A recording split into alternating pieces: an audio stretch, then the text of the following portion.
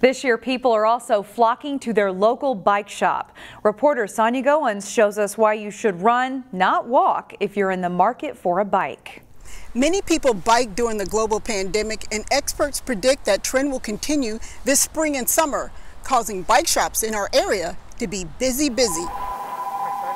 Hi there, thanks for calling Trailhead. How may I help you? You know, it's been full on ever since COVID started. It really didn't let up over the winter months at all. Trailhead Cycling in Champlin is crazy busy these days.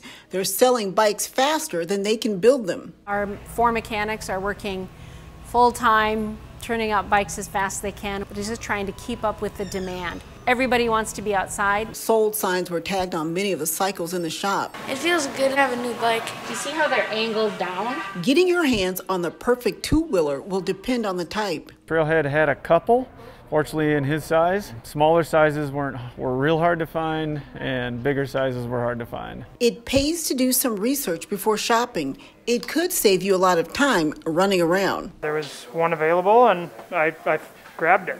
Basically had to look online, searching through company websites, which brought me links to various bike shops around the metro. Many bike shops in the area are having issues when it comes to repairs and parts availability. And they just said, oh, it'll be 3 months for maintenance. Every bike shop owner and manufacturer that I've talked to says they don't think they'll catch up until this fall and maybe into next year. It's going to be a long ride, but bike enthusiasts say it's worth the wait to be able to hit one of the many bike trails in the Northwest Metro. Sonia Goins, CCX News. Trailhead Cycling will open its second location in Plymouth in the next few days. Find more local news stories at ccxmedia.org and follow us on social media.